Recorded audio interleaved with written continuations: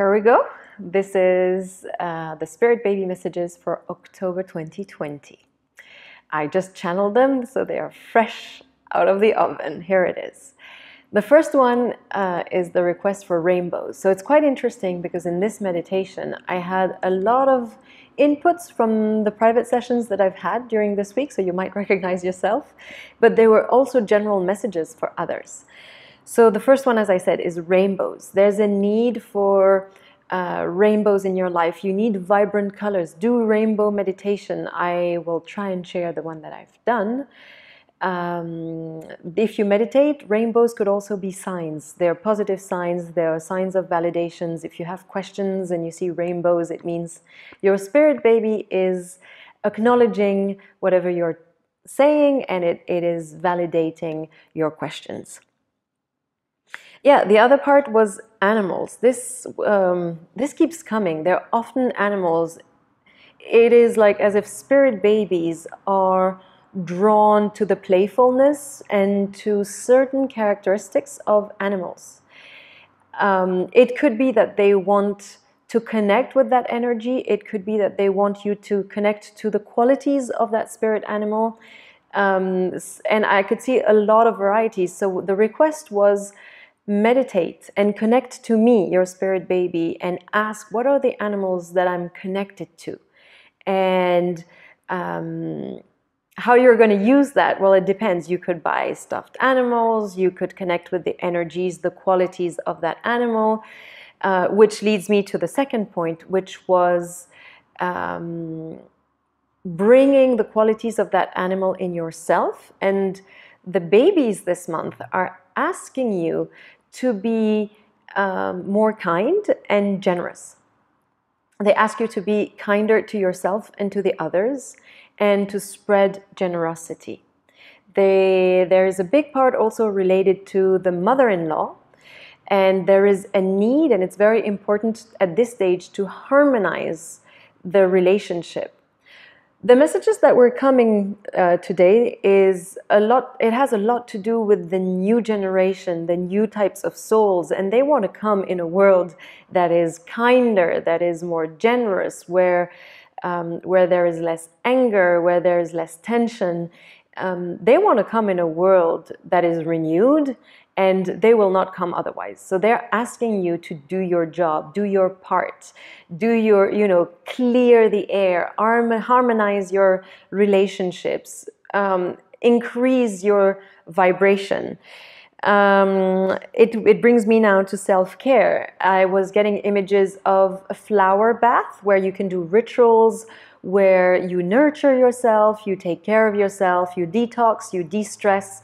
But it's about clearing anxiety, clearing heavy emotions, and mainly anger this time. I always talk about increasing the vibration, but here it's really about letting go of resentment and anger and frustration, to be more zen. It might sound cheesy, but it's really about being peaceful, quiet, bring in serenity and harmony within the family. So it's time to speak up, it's time to tell your truth. But as I say often, when you want to communicate, connect your heart with your mouth or your throat chakra. You want them to be connected. It's very important to speak your truth, but you have to set the intention.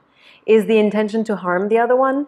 Is the intention to prove a point, or is the intention to harmonize, to start all over again, to start on a clean slate, to forgive so that you can move on? Don't forget, forgiveness doesn't mean that you say what you've done is okay.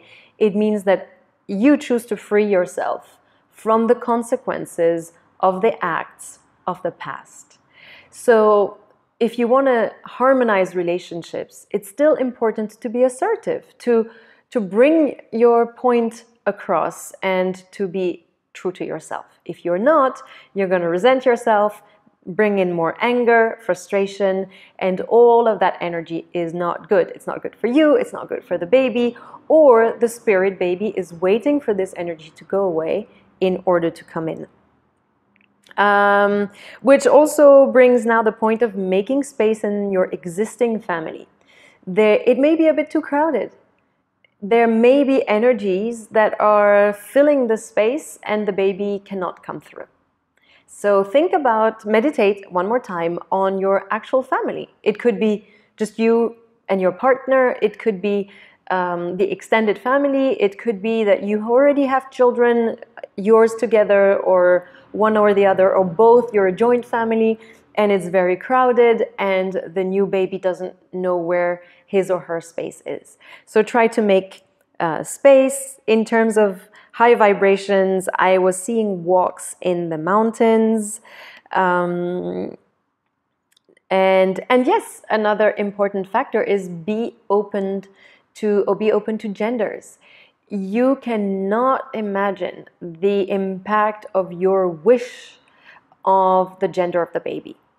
Imagine that you are desperately wanting for a boy, but the soul that is meant to be is a girl. It's going to confuse that baby a lot. So be open, be accepting of both, be welcoming of both. Finally, what also came through was the number 33. So that might ring a bell to you, but this number is for you to be aware of. That's it for the month of October. If you have any messages, if you have specific questions, if you want to do your own personal spirit baby session, message me. I'm also going to put the link in the bio of the Spirit Baby communication course for beginners. And I've had very good reviews about it. And if that helps you communicate yourself with your spirit baby, then I'm the happiest person on earth. So stay tuned, check out the links in the bio. If you have questions, post them here, and I'll see you in November. Enjoy. Bye.